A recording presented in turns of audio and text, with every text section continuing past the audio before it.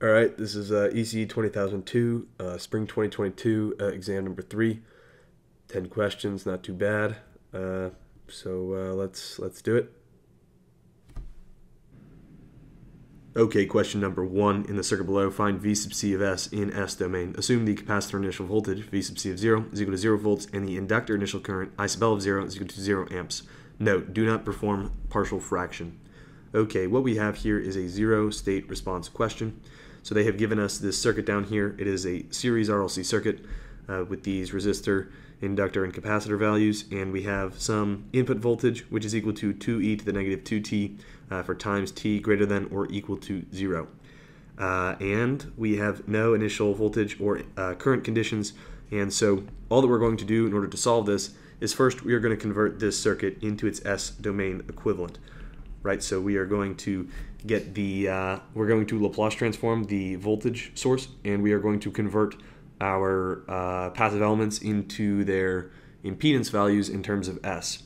From there, all that we're going to do is we're simply going to perform voltage division in order to find what the voltage is across the capacitor in terms of S. And so this is a pretty straightforward question. So first, let's convert the circuit.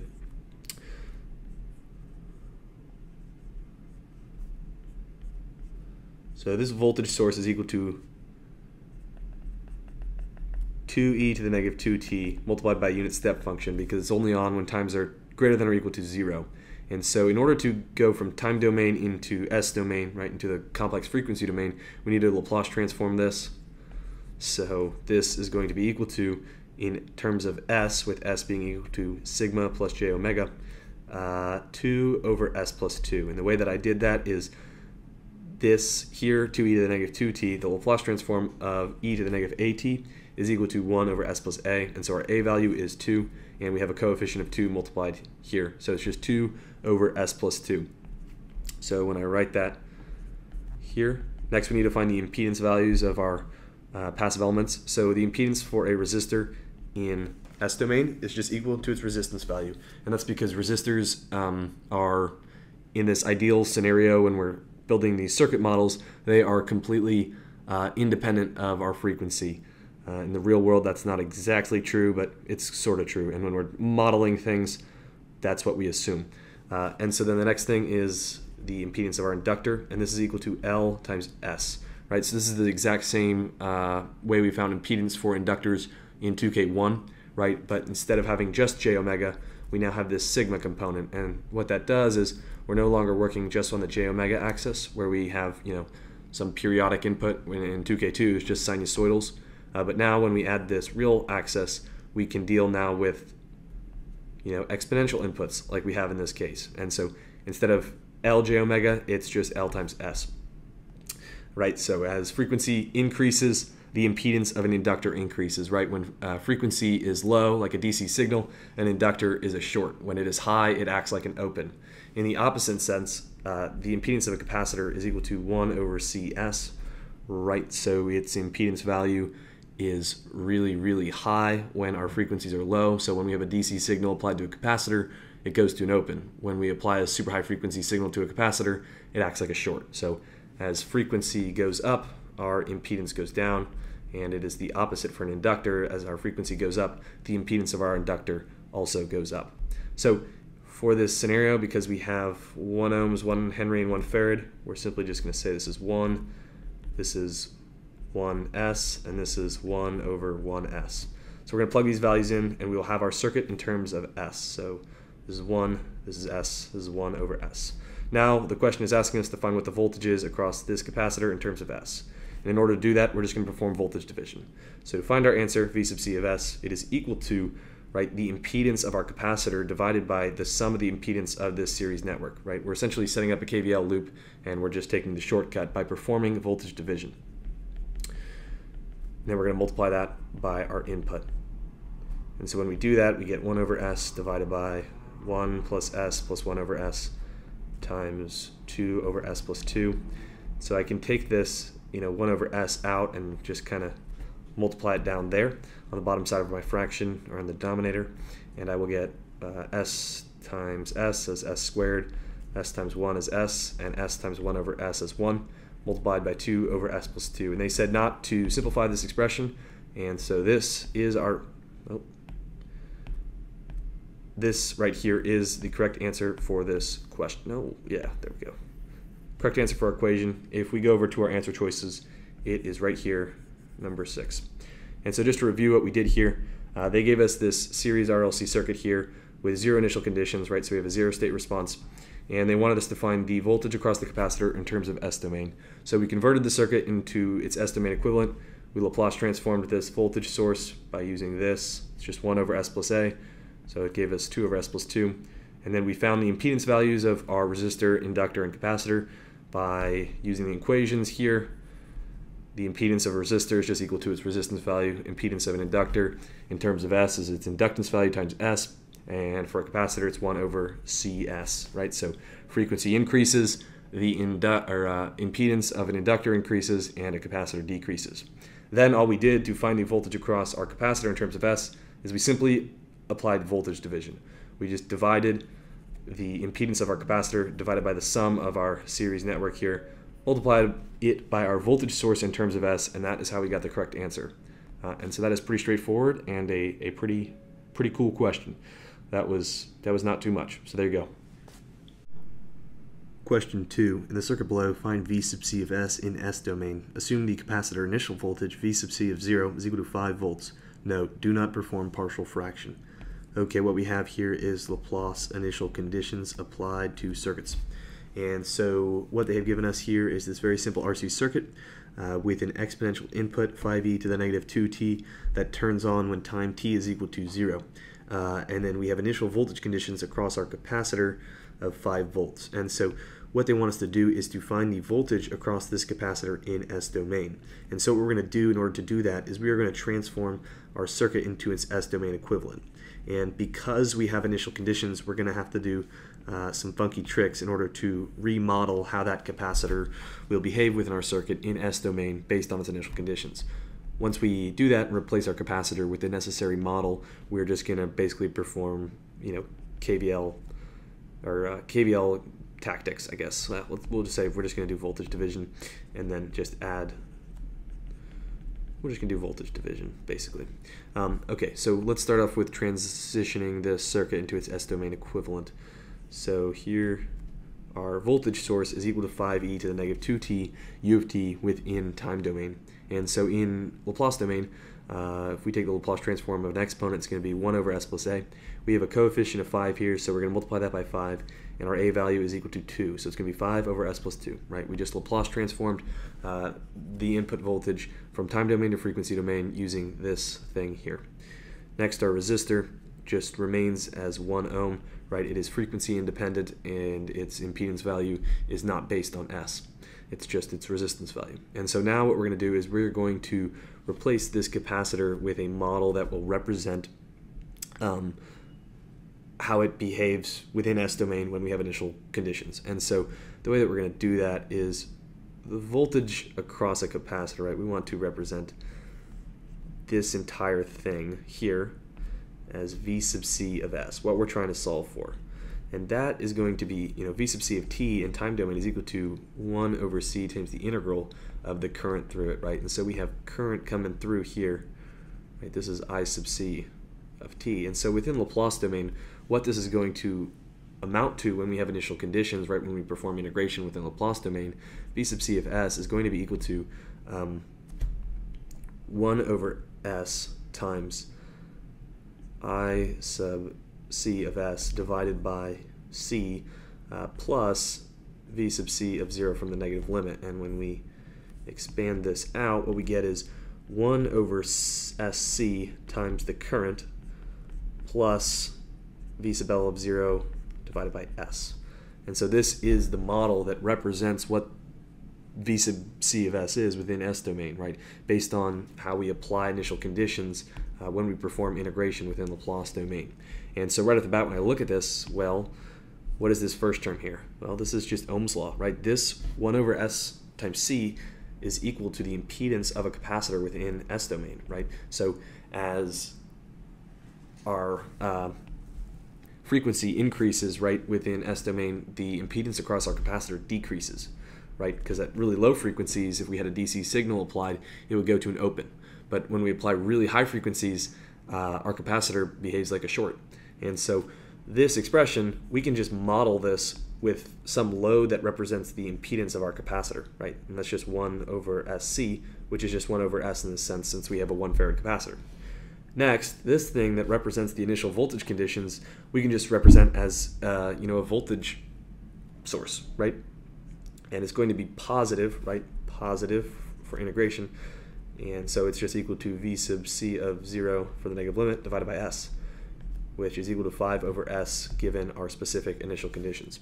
So there we go. We have now correctly modeled how our circuit is going to look within S domain, within Laplace domain, and the way that we did it was we just performed Laplace transforms on all of our values and how they behave within S domain. And so just as a quick and important point, we replaced our capacitor with both of these models. The first representing just a load that represents the impedance of it, right, Z sub C. Then that next one is an independent voltage source that represents how the initial voltage conditions influence this circuit. And so to find V sub C of S, what we're trying to find, it's going to be equal to the voltage across both these components within S domain. And so how we're going to do that to find V sub C of S is we just need to find the voltage across this first load, which we'll call V sub ZC, since it's the impedance or something, I don't know, something like that. And then this next one, our voltage source representing our initial conditions, we'll just call VIC of S. And so for this first one, all we're going to do is perform voltage division, right? So we can, because we have two sources here, we can just sum them, how they interact with each other on a series basis. So this is a positive, and then we step up, and then as we come to this voltage source, we're going from positive to negative. Now we're going to step down, and so we can represent the entire independent voltage in this as the first one minus the second one. And so we can just do voltage division, right? So the impedance of the load that we're trying to find for, this specific one right here, divided by the sum of the impedance of the entire series network, multiplied by the total voltage within our series network, which is going to be V in of S, minus this voltage source, which is V sub C of 0 from the negative limit, divided by S. And then we're going to add on this one here, because that is also included in the total voltage across our capacitor. And so that's just equal to V sub C of 0 from the negative limit divided by S. And so when we plug in our values here, we get 1 over S divided by 1 plus 1 over S times, what's this? 5 over S plus 2, right? The Laplace transform of the time domain equivalent of that voltage value, right? That exponent 5e to the negative 2t divided by 5 over S. Sorry, the 5s and the S's, when I write them, sometimes look really similar, but 5 divided by S as well, and we just plug those values in. So then we can simplify this thing by multiplying this S down here. We get 1 over S plus 1, that's just algebra, and then we multiply it out by this term, and then we'll do it again, 1 over S plus 1 times 5 over S plus 5 over S, and there we go. That is the voltage across our capacitor in S domain. Sorry, I did not do that very fast, but nonetheless, our answer is right here, number 4. And so just to review what we did here, this is a really simple RC circuit that they wanted us to find what the voltage across our capacitor was within S domain. And so in order to do that, we remodeled our circuit in S domain. But we had initial conditions across our voltage, and so we had to model it correctly by replacing it with, model it correctly by replacing it with just a load that represents its impedance value, and then an independent voltage source that represents its the effect of the initial conditions of the voltage across that capacitor in S domain. And we did that just by essentially doing integration based on the IV characteristics of the capacitor within Laplace domain, and we got this expression, right, which this one is just Ohm's law, and so it's just the impedance value that we can represent with this current coming in. And then we have this one to represent how those initial conditions affect it. And so then what we did is we knew that the voltage across our capacitor was represented by the sum of these two elements that we added in, and we performed the voltage division by just, instead of doing just V in, we subtracted that additional voltage source that we added in there because it is in opposition to that voltage source, and so it's going to be minus. and that's like the sum of our total independent voltage within this series loop thingy. And then we just added on the voltage of that independent source. We simplified, do algebra, answer, boom. There you go. Oh yeah, here are the models. I'm not going to go in depth on that, but this is the model that we used. And those are the models for other different scenarios based on the initial conditions values that you have and whether you're replacing a capacitor or an inductor. So there we go. Okay, question 3. In the circuit below, the output V out of t consists of 0 input response ZIR and 0 state response ZSR. V out of t is equal to V out, ZIR of t plus V out, ZSR of t. Find the 0 input response V out, ZIR of t. Okay, what we have here is a 0 input response question, and so they have given us this parallel RC circuit down here with an independent current source attached, and they want us to solve for the 0 input response of the voltage across our circuit, right? So for V out of t, we only have 2 nodes in this case since all these elements are in parallel, and so I'm just going to refer to that as the voltage across our circuit because that is what it is.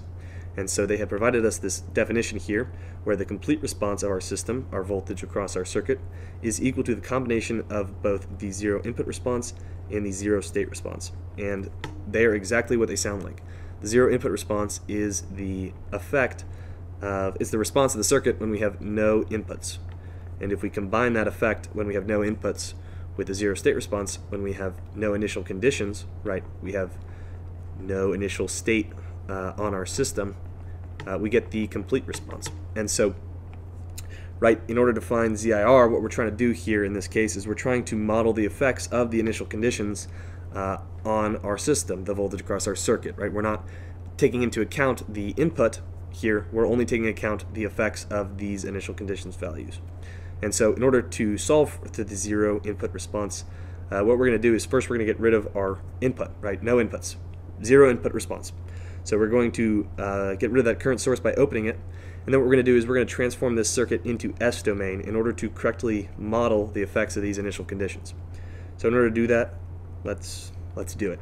So we're going to get rid of this current source by opening it, and we just have our resistor here, and then we have our capacitor. And now in order to model this capacitor with the initial conditions given across it, right, V sub c of 0 from the negative limit is equal to 2 volts, we are going to insert a model that shows these effects. And so we have, current flowing through here, right? So I sub c of s, and so our well, we're in time domain still, but so we have I sub c of t, right? The current through our capacitor, and that is equal to the capacitance value times its derivative of its voltage value.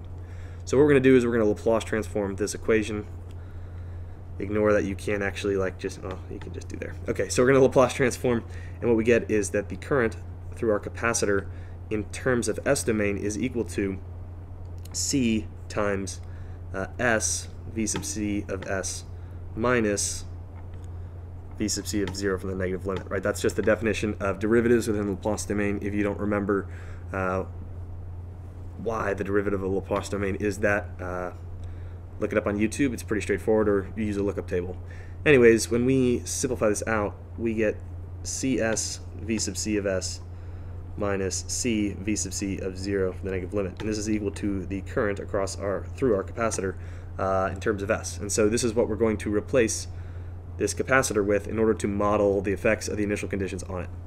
So how do we model this first term? Well, if you look at it, it's V sub c of S multiplied by CS, which in theory is, well, not in theory, it is equal to V sub c of S divided by the impedance of our capacitor, right? The impedance of our capacitor is equal to 1 over CS.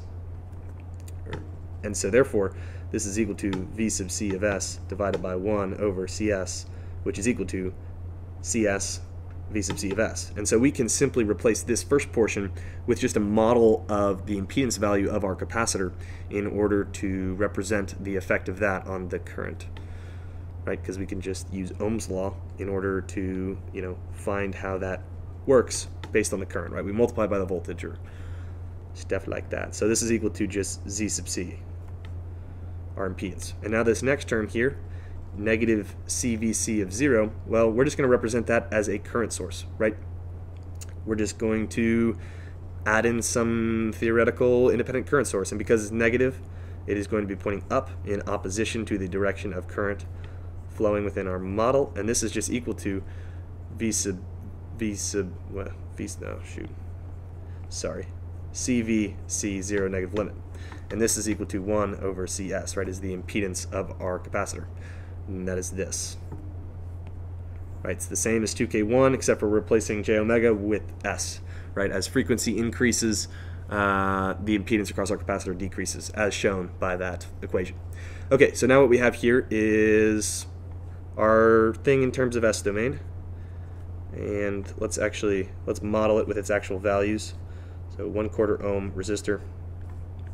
We have this impedance value of our capacitor, which is equal to 1 over CS. We have a capacitor value of 2 farads, so this is 1 over 2s, and then this current source is C times V sub C of 0, so that's our capacitance value 2 multiplied by our initial conditions 2 as well. So this is a 4 amp source. And so what this circuit here represents is the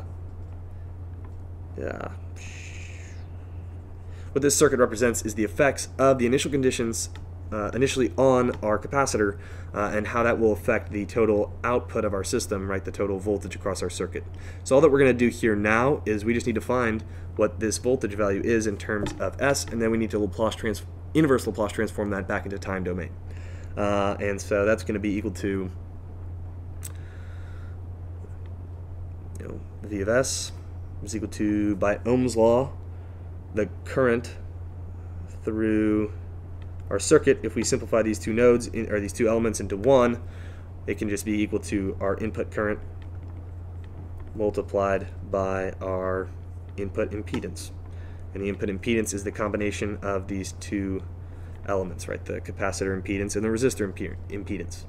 And since we're in parallel, we can represent this as the admittance 1 over Yn, and therefore, because we are in parallel, we can combine our admittance values very easily by just adding them. And so this is equal to In, which is 4 amps, multiplied by 1 over our admittance values. So it is the inverse of both of these terms, and it's just adding them since they're in parallel. So 4 plus 2s, and then this will be 4 over 2s plus 4, and we can simplify this out into 2 over s plus 2. So here we go. This is the voltage, or the zero input response of our voltage across our circuit in S domain, but they want it within time domain, and so all we need to do is inverse Laplace 2 over s plus 2, and we will have our final answer. So inverse Laplace 2 over s plus 2 is equal to 2e to the negative 2t,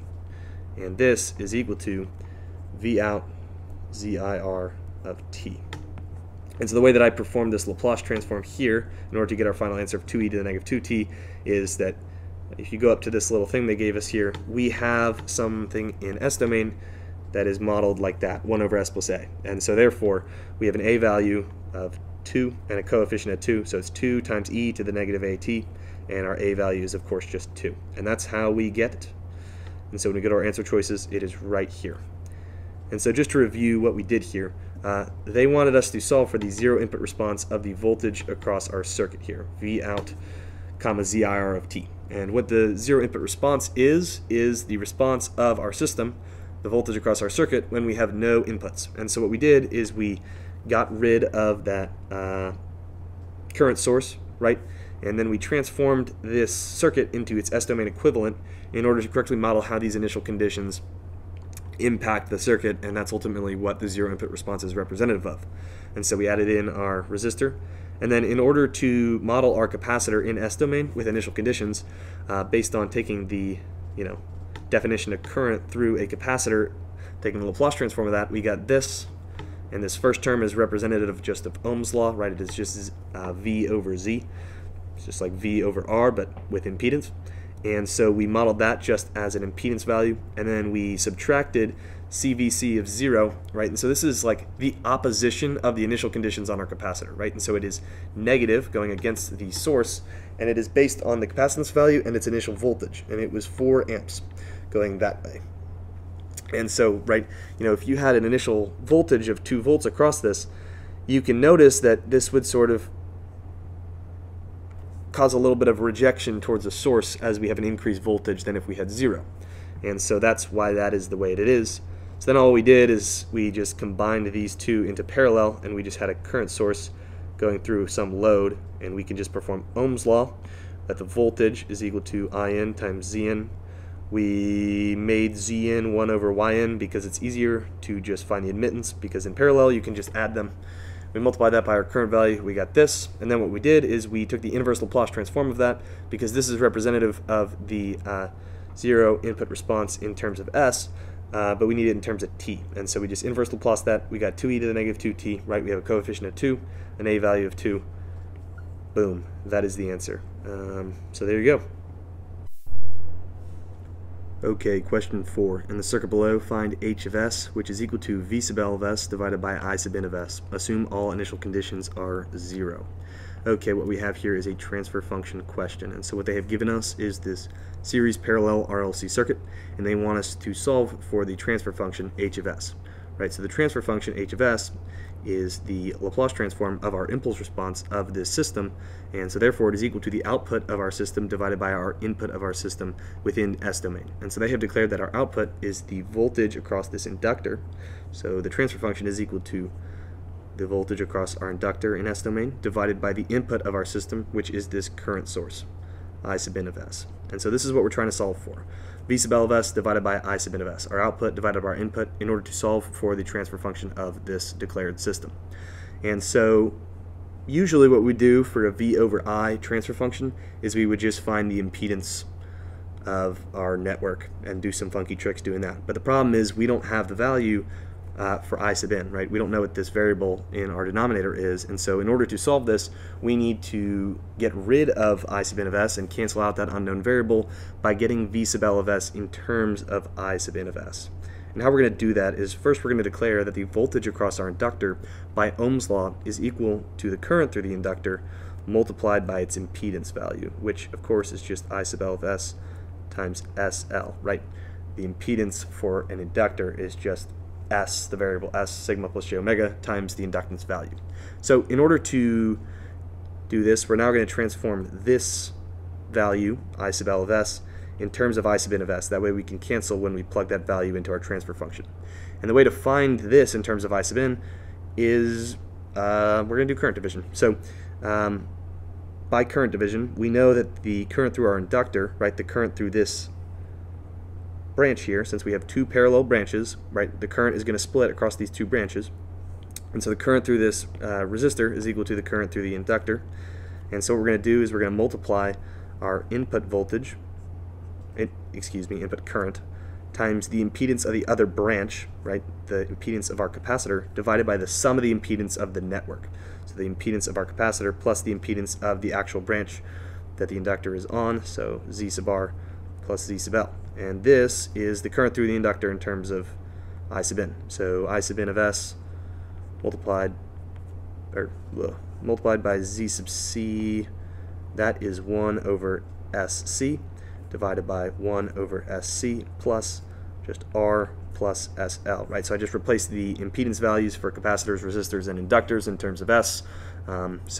Right, for a capacitor it's 1 over SC. As frequency increases, its impedance decreases. Resistor is independent of frequency in an ideal model, and our inductor, as frequency increases, its impedance increases. So let's plug in our actual values here, and this is going to be capacitance value of 1, okay, 1 over S divided by 1 over S plus 0.5 plus S. We can take this S value down, and we get 1 over S squared plus 0.5 S plus 1, right? I just took this S down and then I, played around with it. Oh my gosh, I can't use my thing. So this is the current through our inductor in terms of I sub n.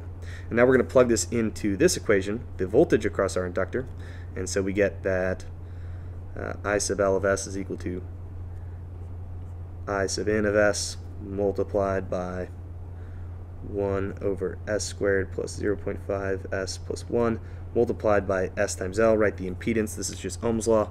This is I times Z, I times R, but we have Z because we're fancy.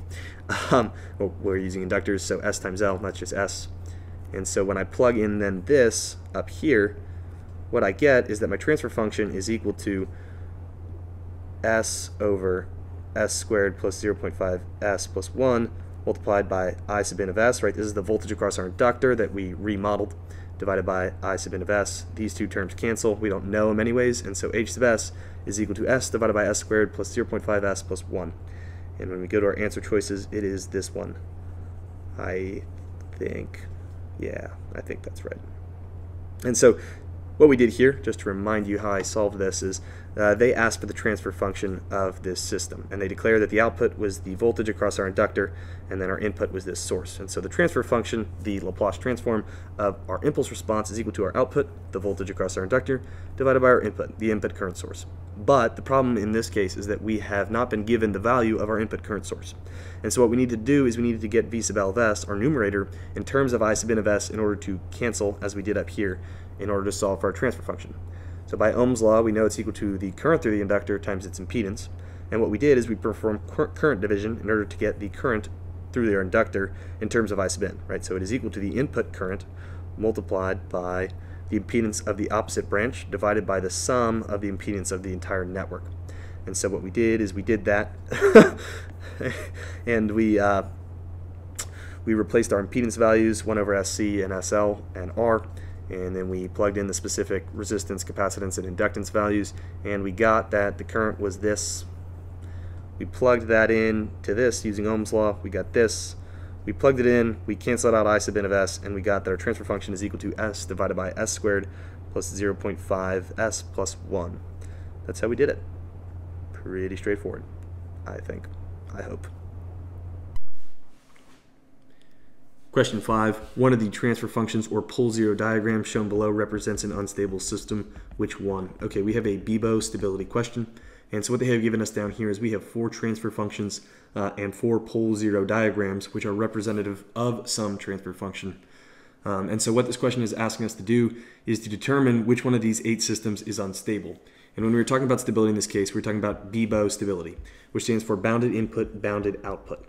And what that means is that if we apply some bounded input signal, meaning our input signal does not have infinite energy, but it is bounded, right? It is within bounds, it does not go to infinity. If we apply a bounded input signal to our system and our system is stable, then we will receive a bounded output, meaning that our output will likewise not go to infinity either. It will be bounded. It will be within bounds if our system is stable. If our system is unstable, then we will receive a unbounded output, meaning our output will go to infinity even for a bounded input if the system is unstable. And so what we are trying to determine in this question here is which one of these 8 systems will have an unbounded output, meaning the output will go to infinity even for a bounded input. And so the way that we are going to determine this is by looking at the poles of the transfer function, right? So the poles are the S values for which the transfer function is going to be undefined, right? And so that occurs when our denominator is equal to 0, right? So it is the S value which sets one of these factors equal to 0. And a way to visualize what these poles are, right, on these pole zero diagrams is remember that S is equal to sigma plus j omega. And so therefore some function of S is going to be a surface, right? So just draw the z-axis here, right? So some function of S, a transfer function, is a surface plot, right? So you've got this, and then this is, extending up and down the x-axis. And so what these x values here, these poles are the points on this surface plot in which, it has infinite height. It is undefined. The surface comes fully out of the page. And so the importance of these poles in determining stability of our system is because these poles are equal to the natural roots of our system. So if you remember back to differential equations, when we were solving for the homogeneous portion of some ordered system, right? We have second, third, fourth order systems in this question. What we did in order to find the natural response of our system is we made a guess that our solution was e to the lambda t. And then we solved the characteristic equation in order to find what this lambda value is, right? The natural roots of our system. And those lambda values are equal to the poles. And so the natural response of our system is determined by what the poles of our transfer function are. And so in order to determine whether our system is stable or not, we need to see whether or not the real portion of our pole is positive or negative.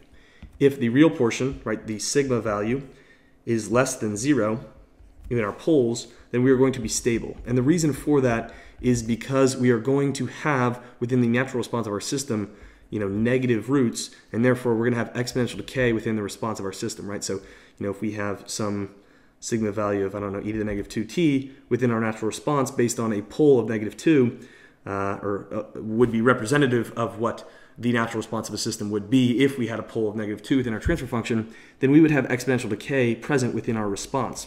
And so therefore we would be stable because we would always have a bounded output for a bounded input, because that exponential decay would take us onto equilibrium. On the flip side, if we have a sigma value, right, a real component of our pole that is greater than 0, we're going to be unstable, because in the natural response of our system, we are going to have exponential growth, right? We might have, e to the 4t, right? We're going to shoot off to infinity. And therefore, even for a bounded input, we are going to have an unbounded output, because the exponential growth present within the natural response based on the poles of our transfer function will be exponential growth that's going to take us to infinity. And so what we need to do is determine which one of these 8 systems has a sigma value that is greater than 0, and therefore we will have exponential growth present within the response of our system. And so when we look at these questions, let's look at the pole zero diagrams first, right? So to visualize this, right, this is on this side of the complex plane. When sigma is less than 0, we are going to be stable, right? We are going to have attenuation within our system. We are going to attenuate our input, and likewise, if we have poles on this side where our sigma value is greater than 0, we are going to be unstable, because we are going to have amplification present. And so when we look at all 4 of these pole zero diagrams, we know that all of them are stable because they all have poles on the left side of the complex plane, meaning we have a real portion that is negative, a sigma value that is less than 0, and therefore we're going to have exponential decay present within our response. And we have no exponential growth because we have no poles that have a positive real value. So none of these are unstable, they're all stable. So then when we go to our transfer functions, we can see that 1, 2, and 4 are also stable because they all have the same denominator. And remember, the poles are the S value for which the denominator will go to 0. And so because they all have the same denominator, they have roots or poles of negative 4 with a multiplicity of 3. And then these two are negative 2 plus or minus J3. And remember, the imaginary portion does not matter because within the response of our system, right, this pole is going to be e to the negative 2t times e to the, J3t. This is just sinusoids, and so we're going to have sinusoids times the exponential decay, and so we're going to go to 0 anyways. So the imaginary portion doesn't matter. All we care about is this real portion, and it's negative for both, and so therefore we are stable. And so the correct answer in this case is that number 3 is our unstable system. And the reason that number 3 is our unstable system is that even though we have this one pole here that is negative, these 2 poles here are 2 plus or minus J3. And as I stated earlier, the poles are equal to the natural roots of our system. And so when you plug that into solving the homogeneous portion, the natural response of our system, you're going to have a response of e to the 2t times e to the J3t, which is sinusoids. But this exponential growth term is going to take us to infinity even for a bounded input. And so if you're a little confused in the connection there, just let's look at how a transfer function would relate into the response of our system. So if we did partial fraction decomposition on this transfer function here, right, let's look at just this s plus 4 term. We know that we're going to have within h of s, if we decomposed it, some coefficient over s plus 4. And so then when we transformed this by taking the inverse Laplace transform and made it into time domain, we would have a e to the negative 4t within our impulse response, right? This is going to be present within the impulse response of our system. And so then therefore, any bounded input that we convolved with this exponential growth would cause stability because that exponential growth is going to take our output to 0 as we go to infinity, and therefore it's going to restrict it from being unbounded. It is going to keep it bounded. If that pole was positive, and we had e to the 4t, well then that exponential growth term in that case is going to cause us to be unbounded because it is going to take any bounded input signal and it is going to take it to infinity at the output. And so just to review what we did here, They wanted us to determine which one of these systems is unstable. And we're talking about stability, we're talking about Bibo stability, which refers to if we apply a bounded input, meaning our input is bounded, it does not go to infinity, it is not an infinite signal. If our system is stable, we will have a bounded output. That is what Bibo stands for. If our system is unstable, we will go to infinity, right? And so a good way to visualize this is a stable system is like a ball at the bottom of a cup. As long as we do not apply an unbounded input, right, we don't just shoot this to the high heavens with some infinite input, but we apply some bounded input, right, like a flick, this is just going to oscillate up and down and return back to equilibrium, right? It's going to go like that. If our system is unstable, it's like a ball at the top of a hill. Even if you apply a very small bounded input, just a little flick to this ball, it is going to go flying off this hill and go to infinity. And so that's a good way to think about what a stable system is representative of or an unstable system is representative of. And so then in application, in order to determine which one of these 8 systems is unstable, we're looking at the poles of these transfer functions, because the poles of the transfer function give us the natural roots of whatever order system we have. And so the natural roots are these lambda values that are plugged into this exponential value within the natural response. And so if we have a sigma value that is less than 0 in this case, we're going to have exponential decay present, and therefore we're going to be stable because our output will be bounded for any bounded input. But if we have a sigma value, right, the real portion on this S on the complex plane axis greater than 0, we're going to be unstable because we're going to have exponential growth present within the natural response of our system, and therefore it is going to take even a bounded input signal to infinity at the output. And so then all we really care about in this question is determining whether or not the real portion of our poles is positive or negative. If it's positive at all, meaning if we have any positive poles, it doesn't matter how many negative poles we have, we're going to be unstable because that is going to result in a response that goes to infinity even for a bounded input. So when you're solving these questions, they should really only take about 20 seconds. All you want to do is look at which one of these 8 systems has poles with sigma values that are greater than 0. And so 3 right here, right, the pole is 2 plus or minus J3. Because this is the value of S that will lead to the denominator being 0 for those 2 factors. And so therefore, we are going to be unstable because we're going to have within the natural response exponential growth that's going to take us to infinity even for a bounded input. I don't think that was the most coherent explanation, but nonetheless, there you go. All you got to do is figure out if your poles have positive values on the real portion. If they do, unstable. That's it. There you go. Question 6, in the circuit below, find V sub r of t in steady state. Hint, check resonance frequency. Okay, we have a resonance question. So what they want us to do is to find the voltage across this resistor right here based on the input voltage that they have given us and these element values. And they told us to check resonance frequency, which pretty much guarantees that we have resonance within the circuit. So what is resonance? So on a broad scale, resonance is when the frequency of the forcing function, the input to a system, matches the frequency, the natural frequency of that system. And so applied to circuits in this sense, resonance is the frequency at which our input impedance, the impedance of our total network, is purely real. Meaning that it is just equal to the total resistivity of our circuit and we have no reactivity. And so that occurs when the reactance of our inductor cancels out the reactance of our capacitor. So that means that, R plus J, and then we say that, we add the impedance of our inductor and our capacitor, and if the impedance of our inductor is equal to the magnitude of the impedance of both our inductor and capacitor are equal to each other and they are opposite in sign, and they will cancel out, and therefore we will have no reactance present within our circuit and we will be within resonance. And from that we can then apply that in order to do circuit analysis, because there will be no impedance across both those values, as their impedance values will cancel each other out, as essentially at resonance the magnetic field stored here is going to exchange with the electric field stored here, and they're just going to go back and forth through that, and then magically there's no impedance across them and they both become shorts. So let's double check that this is in fact in resonance, and the way that we find that is, we just find the frequency value in which the reactance is 0. So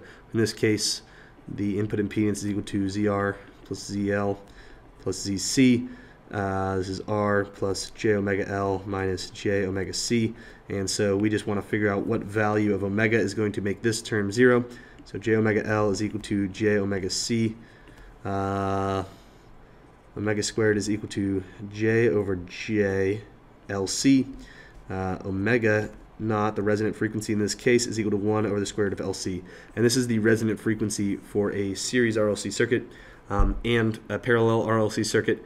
And generally, that is the resonant frequency for most of the circuits that they will give you in this class. However, that is not always the case. And so it is always a good rule of thumb to go ahead and find what omega value, what frequency value will give you an input impedance that's purely real. I once took the shortcut because I was dumb and I messed up on a resonance question that was very easy because it was a series parallel circuit and the resonant frequency was not 1 over the square root of LC. And so it made me very, very mad because I was just an idiot. Anyways, is this actually in resonant frequency? 1 over the square root of LC, we have these values. 0.1 times 0.1 is 0.01. This is equal to 10. So the resonant frequency of our system is 10, and we have an angular frequency of 10 within our input, which means we are in resonance. And that means that there is no impedance across either of these two elements, and so they are shorts. And so this circuit is actually just this, essentially. So the voltage across our resistor is just equal to the input in this case, since our inductor and capacitors reactance cancel each other out, and so therefore there is no impedance across them, and so therefore they are shorts. And so therefore the voltage across our resistor, since they share the top two nodes, are in parallel, is equal to our input. And so therefore this is equal to our answer, and it is right here. So this is a quick review here. They want us to find the voltage across this resistor, and they told us to check resonant frequency. And so resonance is the frequency within circuits at which the impedance is purely real, meaning that the reactance is 0. And so therefore, in this case, that means that the magnitude of the impedance of our inductor and capacitor are equal but opposite in sign. And so therefore they will cancel each other out. And so what we did in order to confirm what our resonant frequency is we summed the impedances of our network, and this is the purely imaginary, the reactive component, and we found that the resonant frequency is 1 over the square root of LC, and that is equal to 10 based on these element values. And our input, our forcing function to our system, had an angular frequency of 10, and so therefore that means that this circuit is within resonance, and so the impedance of the inductor and capacitor is 0, and so they act as a short in this case, as they just exchange the fields within each other and there is no reactance across them.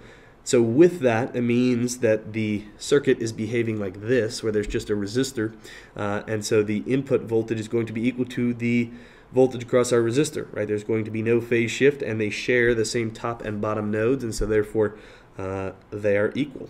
And so that's how you do this question. That was way too long of an explanation for a very, very simple question. Question 7. Which transfer function h of s has the Bode magnitude plot shown below? Note the y-axis is in decimal scale and the x-axis is in logarithmic scale. Okay, we have a Bode plot question. So what this question has given us is a Bode magnitude plot, and that's what this graph down here is representative of. And so based on the Bode plot they have given us, they want us to determine which transfer function is represented by the Bode plot that they have given us. And so for starters, what is a Bode plot? So a Bode plot is the frequency response of a system, meaning that it tells us the magnitude of the relationship between the output and input of a system based on a specified input frequency. Right, so the x-axis of our Bode plot is the angular frequency of the input signal, omega, and then our dependent variable, our y-axis, is the magnitude of our transfer function in terms of j omega. Since we're just dealing with frequency here, we're just going to use the imaginary portion of s, right, because that gives us complex exponentials and thus frequency, and that is in the decimal scale. And so what that is equal to is 20 log base 10 of the magnitude of our transfer function in terms of j omega within the linear scale. That's how we get into decibels. And so just as a reminder, what the magnitude of our transfer function is, it is equal to the magnitude of our output of whatever our system is divided by the magnitude of our input, right? And so this Bode plot down here tells us, the relationship between our output and our input of our system based on a specified angular frequency at the input signal, right? And so, it tells us how much our output is either amplified or attenuated in relationship to the input at a specified input frequency, right? And so you can use this to characterize passive filters or operational amplifiers, and so it is an extremely useful graph. But so anyways, what this is equal to typically within this class is what we see, and as we see in our answers, is the product of the factors that give us the poles of our system, of our transfer function, right? So j omega minus, what is it? Are the zeros, right? And then this is divided then by this product of our factors that give us the poles of our system, right? The magnitude of j omega minus our poles. And so when we take the log base 10 times 20 of this up here, logarithmic function turns multiplication into addition and division into subtraction. And so the y-axis of our function here is then going to be equal to the sum of 20 log base 10 of the magnitude of this. And then minus, because we divided by the sum of our poles.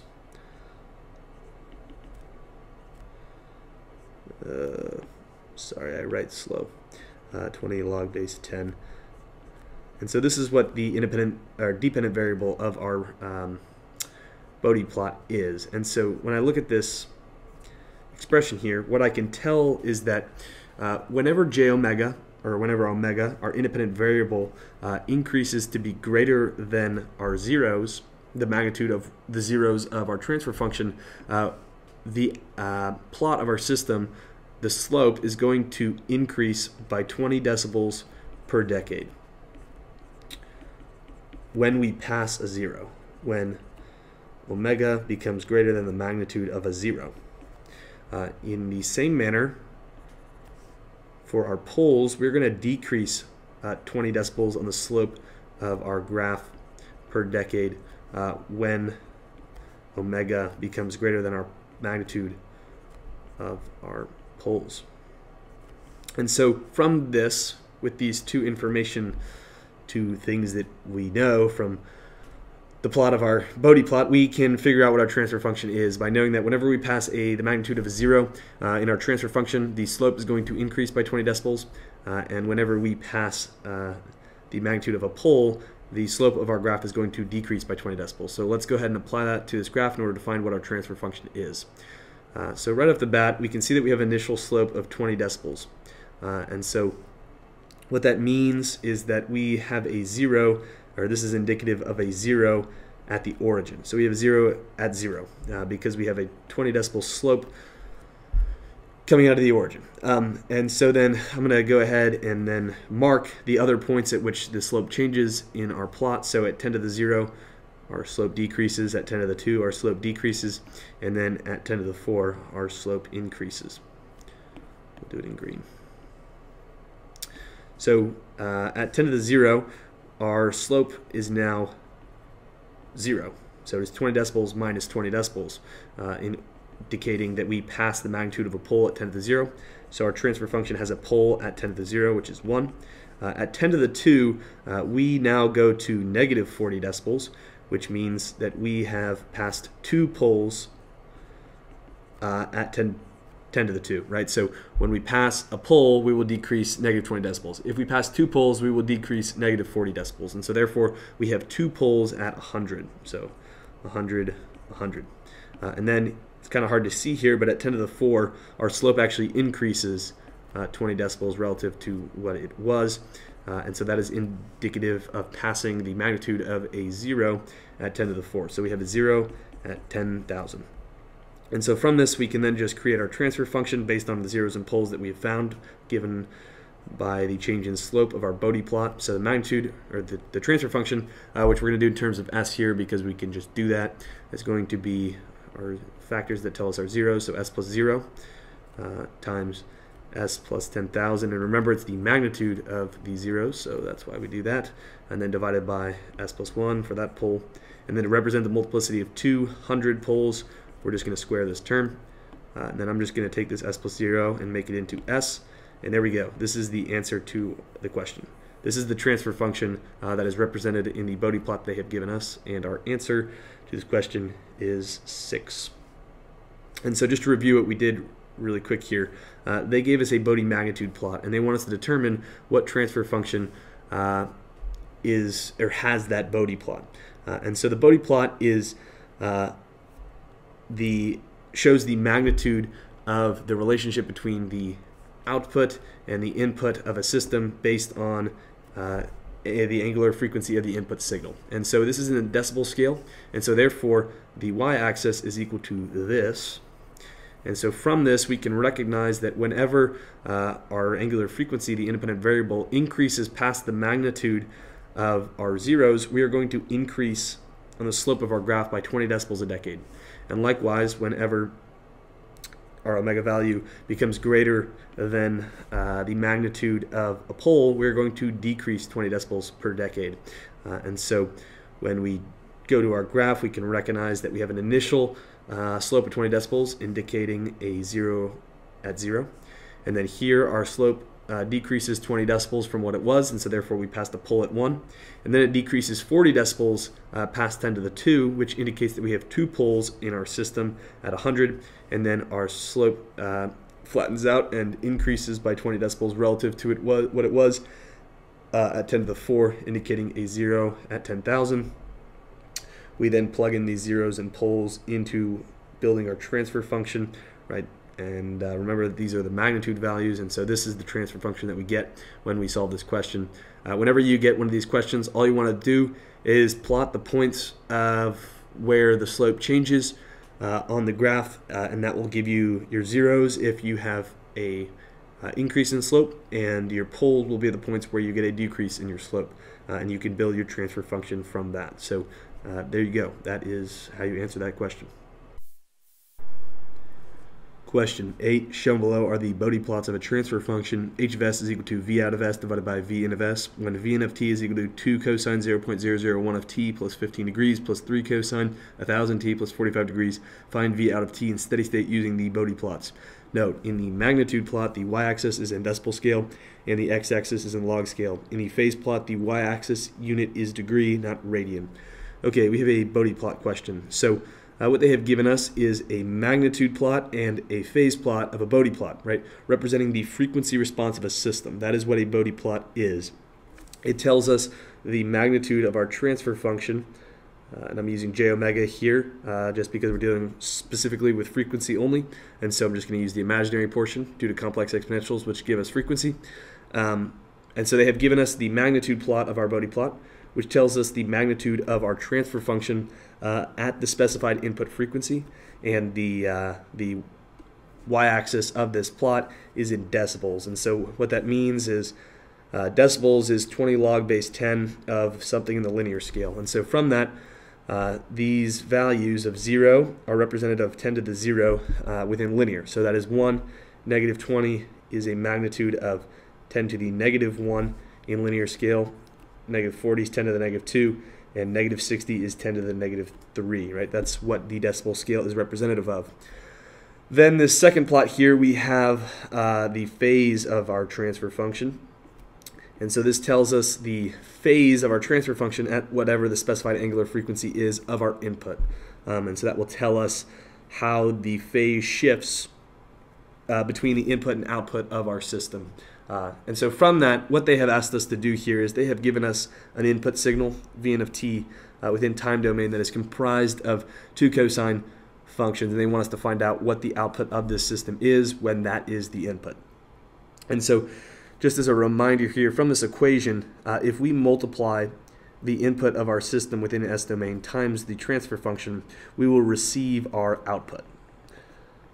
And so from this, we can use that principle in order to find what the output is relative to our input using this Bode magnitude plot. And so we have two different cosine functions, and because we have a transfer function, this system is an LTI, which means it is a linear time invariant system. And from that means we can apply the law of superposition, where we can sum the effects of each input, the effects at the output of each individual input in order to get the entire output of the system. And that's what we're going to do. We're just going to isolate each input to our system. So let's go ahead and do this first signal first. So 2 cosine 0.001 t plus 15 degrees is our first input. It has an amplitude of 2, an angular frequency, not omega naught, of 10 to the negative 3, and a phase of 15 degrees.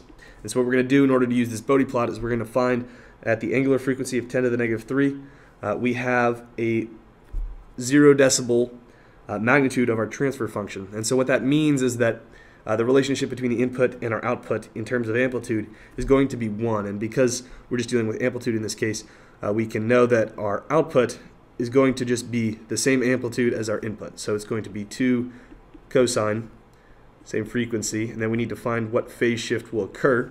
So we're going to use this phase portion, and at 10 to the negative 3, we have no phase shift. And so therefore, the output of our system based on the input at this specified angular frequency is going to be the same as the input. It is going to pass it completely through, right? We have a magnitude of 0 decibels, indicating that there is no attenuation of our input signal at the output, and there is a 0 degrees phase shift, so there is no shifting of the signal. So then we're going to do that same thing for the second signal, and the second signal is 3 cosine 1000 t plus 45 degrees. So we have an amplitude of 3, we have a angular frequency of 10 to the 3, and we have a phase of 45 degrees. So we're going to do the same exact thing we did on the last one. We have an angular frequency of 10 to the 3. So we're going to go to our Bode plot, and at 10 to the 3, the magnitude of our transfer function is negative 60, which in the linear scale is 10 to the negative 3, which means we're going to multiply our input amplitude by our angular, by 10 to the negative 3, the magnitude of our transfer function, in order to determine what the amplitude is going to be at the output based on that input. So this is going to give us an amplitude for our new signal of 0.003 cosine, same frequency. And then our phase shift here, we're going to use the phase plot. And so at 10 to the 3, we have a phase shift of 90 degrees. So we're simply just going to, negative 90 degrees, yeah. So therefore the new phase is going to be negative 45 degrees at the output based on that specified input. And because it's linear, we can just sum these two, and this is our correct answer.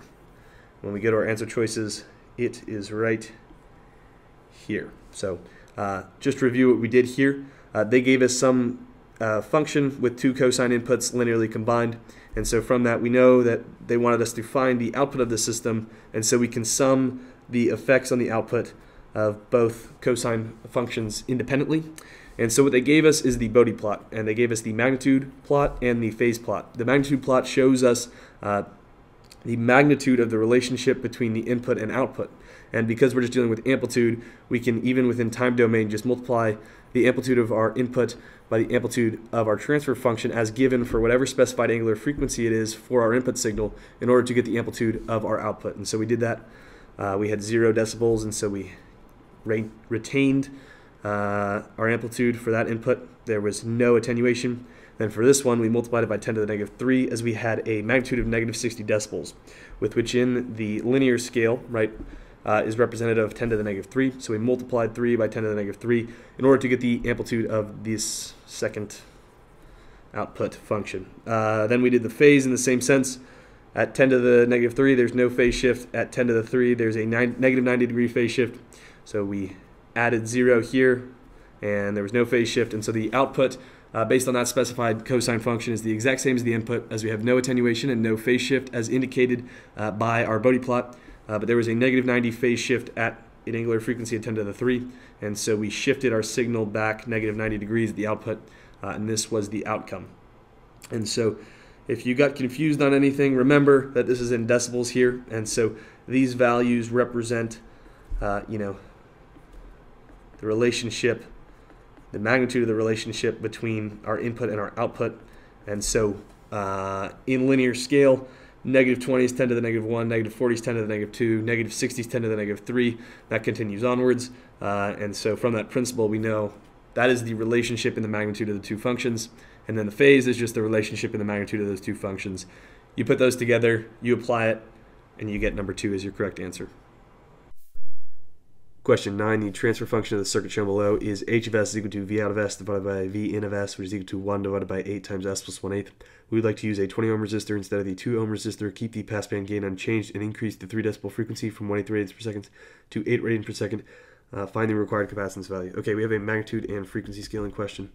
And so they have given us this RC circuit down here whose transfer function is defined as the voltage across our capacitor divided by the voltage across our input. And so they want us to magnitude and frequency scale this circuit into this new one based on the specifications they have given us and find what the new capacitor value is within this new magnitude and frequency scaled circuit. So in order to do that, we need to find our magnitude scaling factor and our frequency scaling factor. And then we need to just find what our new capacitance value is, which is going to be equal to our old multiplied by 1 divided by our magnitude scaling factor times our frequency scaling factor. And that will give us our correct answer. So the magnitude scaling factor is pretty straightforward. They changed this 2 ohm resistor to a 20 ohm resistor, or they want to use a 20 ohm resistor instead of the 2 ohm resistor, which means our magnitude scaling factor is a factor of 10, right? So our new resistor value within a circuit that has been magnitude and frequency scaled is equal to our old one multiplied just by the magnitude frequency scaling factor, right? So in ideal circuit models within this class, these resistor values are independent of frequency, and so therefore when we magnitude and frequency scale, all we do is multiply our old resistor value by the magnitude scaling factor. And so we have a new one of 20, an old one of 2, and so therefore K sub m is 10. Next, they want us to keep the passband gain unchanged, right? So this is a low pass filter, and so they want us to keep just this maximum passband, right, at low frequency, that gain unchanged. And I believe if we magnitude and frequency scale in the right sense, that won't be changed, so that doesn't matter. The next thing they want us to do is to shift our pole frequency from 1/8 to 8. So, right, we have a cutoff at 1/8 here, and they want us to extend that out to 8 by changing this pole. And so in order to do that, that means that we have a frequency scale within this new circuit of 8 divided by 1/8. That's just 64. So we have that. Now we're just going to find our new capacitor value based on the magnitude and frequency scaling specifications that they have given us. So 4 farads is our old one. Multiply that by 1 divided by K sub m times K sub f. 64 times 10, 640. 640, this is 1/16 times 10, 1/60th. And then 1/16 is 6.25%, and then you multiply that by 10 to the negative 1, and you get 0.00625. Is that right? I think so. Yeah. Okay. So then there is our correct answer, and they want it in millifarads. Okay. This is equal to 6.25 millifarads, I believe. This is our new capacitor value. So when we go to our answer choices, it is right here. So just to review what we did here, they gave us this RC circuit here with a transfer function defined as the voltage across our capacitor. So this is a low pass filter.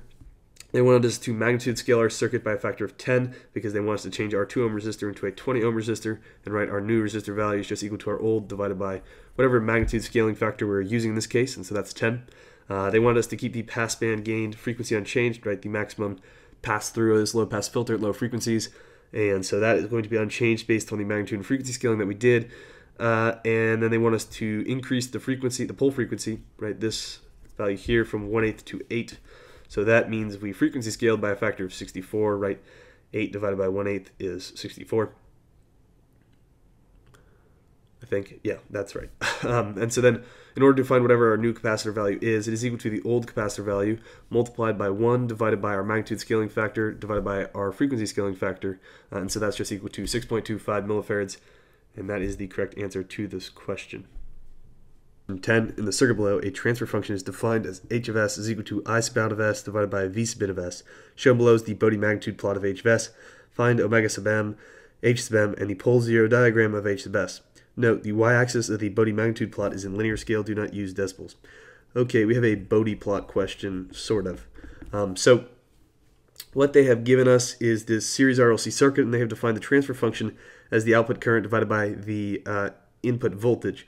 And so that, of course, is just equal to the input admittance, as they have alluded to here, right? This is just equal to I over V is just 1 over the impedance of our circuit. And so that is what this transfer function is defined as. And then they have given us a Bode plot, right? The frequency response of this specified transfer function, and it is in the linear scale, unfortunately.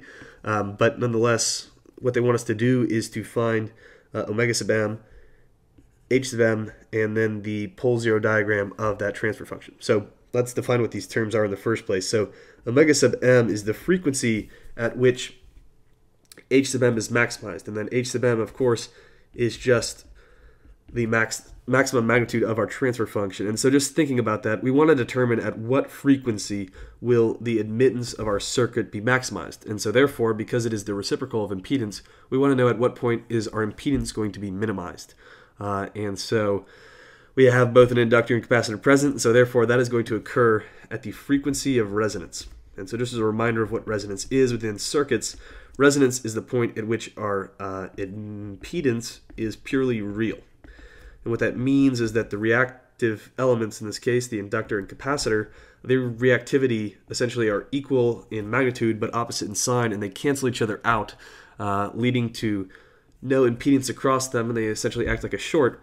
And so therefore, the total impedance of our circuit is just our resistor. And that is when impedance is minimized, and therefore admittance is maximized.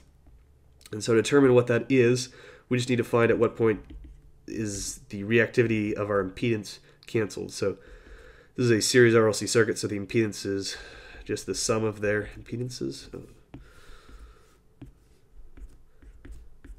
So that we want to determine at what point is this reactive component of our impedance going to be equal to 0. And so that's when J omega L is equal to J omega C. Omega squared is equal to J divided by J LC. Cancel square root. So our resonance frequency in this case, the point at which we will have purely real impedance, and therefore we will maximize the admittance of this circuit because we're only going to have resistance as our impedance. It's going to be at 1 divided by the square root of LC. With the values we have, 0.1 times 0.1, the square root of that is 1 divided by 0.1. This is 10 radians per second. So omega sub m is equal to 10 radians per second, right? This is the resonance frequency. This is the point at which our admittance is maximized, right? That's what our transfer function is. And so then they want us to find what is the value of the transfer function when our angular frequency is at the resonant frequency. And so remember, at resonant frequency, the impedance across these two elements is 0, and so this circuit is just behaving like it has a resistor. And they want us to just find what the input admittance is in this case, and that's just 1 over the impedance, and the impedance is purely real, so it's 1 over R. And that is 1 divided by 0.1, and that is 10. So that is the maximum magnitude of our transfer function, of our admittance at the point of resonance. So this is equal to 10. Last, what we want to do is find the pole zero diagram of H sub s. Let's just look at it. So basically all they want us to determine, is there a 0 or is there not a 0? Obviously, even though we were in the linear scale, we know that there is a 0 because straight out of the origin on the frequency of this, we are increasing. And within the decibel scale, I would assume this is probably like a 20 decibel increase. Regardless, it means we have a 0 at the origin. And then afterwards, of course, we decrease past the point of resonance, and it actually looks like it decreases faster, which indicates we probably are decreasing at negative 40 decibels, or maybe even faster. I don't know. But regardless, means we have poles at some point, and because we're in an RLC circuit, we're probably going to have complex conjugates, right? And so this is what our pole zero diagram looks like. And really all they want you to recognize here in this case is that because we were at first increasing within our Bode plot, even though we are not in the decibel scale, we know within the decibel scale that is likely representative of a 20 decibel increase past the origin, which indicates that there is a 0 at the origin. So with that, we have a omega sub m value of 10 radians per second, a h sub m value of 10, and this is what our pole zero diagram looks like. And so our correct answer is 1.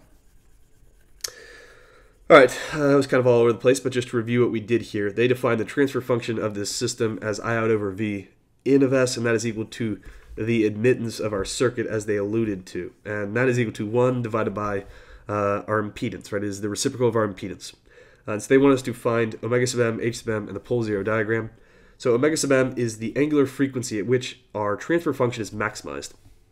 So at what point in this circuit, what frequency is going to maximize our admittance and therefore minimize our impedance? And that is going to occur at the resonant frequency, the point at which our impedance is purely real and thus purely resistive. And that means that the reactive components, right, the reactivity of our inductor and capacitor are going to cancel out with each other. And so therefore the input impedance is just going to be our resistor, therefore minimized, and thus maximizing our admittance.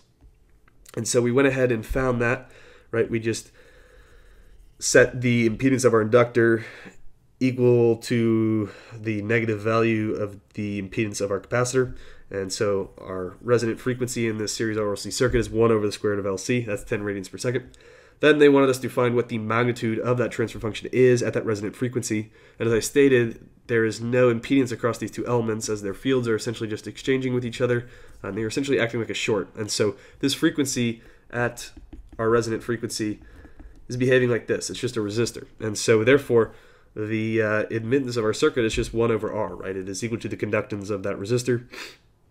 And that is 10 Siemens. It is 1 over 0.1.